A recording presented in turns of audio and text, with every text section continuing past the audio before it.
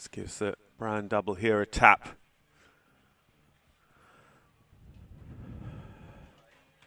But still on the 0 score. At 55.97 is very, very fast around this track. Mavis would have to be going quite some to overtake Cassia Rivetti, but would be pleased to get a 0 on the board on day one. The Jarvis just pushes that front rail, but it stays in place. 3 to jump for Mavis.